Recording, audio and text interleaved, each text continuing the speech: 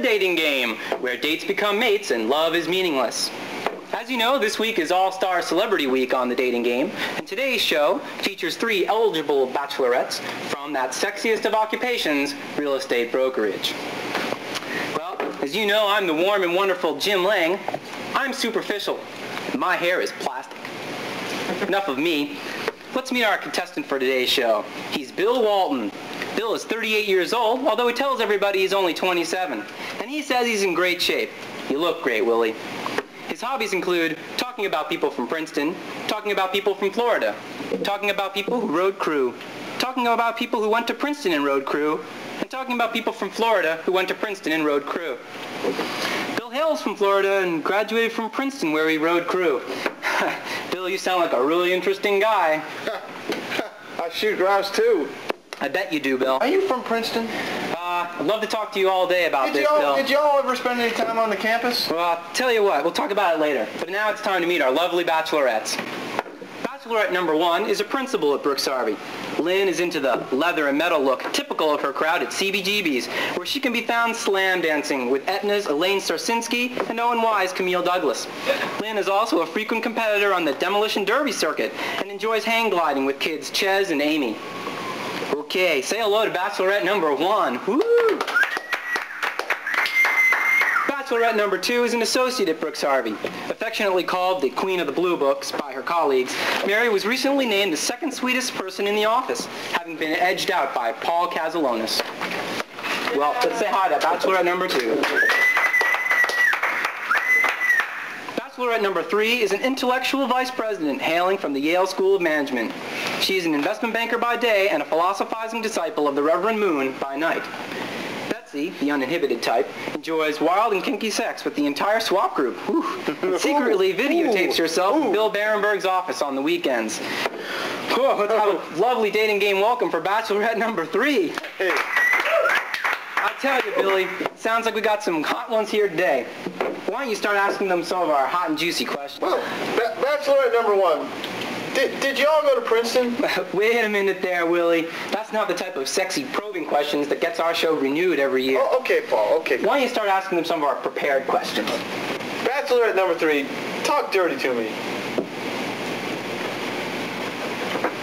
Euro bondage. Bachelorette number 2? Sale leaseback with all kinds of exciting options. Bachelorette number 1. Adam, talk dirty.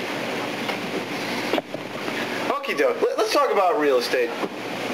Name something in Manhattan that you'd like to be on top of and has a great view. Number 1. 55 Water Street. 2. The Merrill Lynch building. Bachelorette number 3.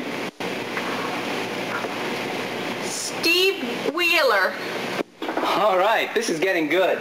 Anybody else want a beer? Hey, I'll take one. What creative securitized structure are you contemplating for the second half of this year? I don't care, so long as it's a domestic issue. Bachelorette number 2? A joint venture with First Boston resulting in a spinoff. I think it should take about 9 months to execute. Well, sounds like about as long as it's going to take, huh? Bachelorette number 3. I was thinking about a permanent marriage financing, but then I'm always thinking about a permanent marriage financing. What does a throbbing 40-foot building make you think of?